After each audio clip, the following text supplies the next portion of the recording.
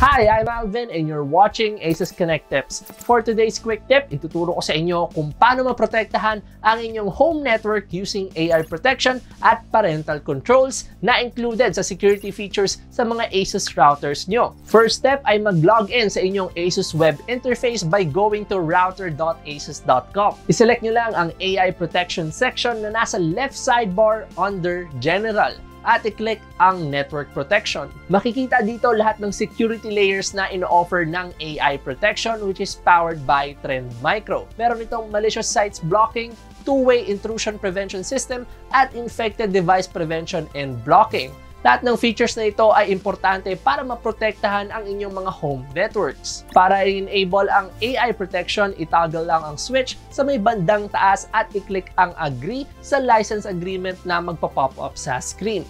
There you go! Enabled na ang extra layer of security sa inyong mga routers. Ang isa pang magandang feature na meron ang AI protection ng ASUS ay ang parental controls. Makakatulong ito lalo na sa mga working parents na kasulukuyang pinagsasabay ang pagtatrabaho at pag-aalaga sa mga anak nila sa bahay. Madalas kasi nauuna ang convenience kesa sa security ng ating mga home networks dahil sa dami ng ginagawa natin.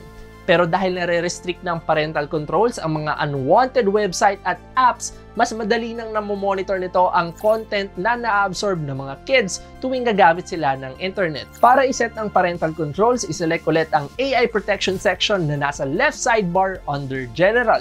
Ngayon naman, pipiliin nyo ang parental controls at i-enable ang toggle ng web and app filters. Sa client list table na lalabas sa ilalim, pwede nang piliin ang mga devices na gusto nyong ma-restrict ang access. Ipapakita ng ASUS router nyo ang lahat ng devices na kasulukuyang nakakonect, at kung hindi nyo naman makita ang device na gusto nyo, i-click lang ang Show Offline Client List para maselect ang offline device na gusto nyong iset. After nyong maselect ang device, pwede nyo nang i-check sa next column ang types of content na gusto mong i-block. Para makita ang mas detailed na information, i-click or i-tap lang ang plus sign na katabi ng bawat content category para i-expand ito. Then, pwede ka nang mag-check or uncheck ng mga specific categories or subcategories na gusto mong i-block or i-allow. Pwede mo nang ma-block ang access to adult content like pornography, gambling, violence, at iba pang content categories na makikita dito. Huwag niyo kalimutan na i-click ang plus sign on the right para maidagdag ang configuration na ginawa nyo sa list of active filters. Pagkatapos ay i-press lang ang apply at successful na ang pagko-configure ng restrictions na nilagay nyo sa device na iyon. At kung may iba pang device na gusto nyong i-configure, ulitin nyo lang ang process na ginawa natin. So, dyan na natapos ang ating quick tip for today. Kung may additional questions kayo, don't forget to reach out to ASUS Philippines Facebook page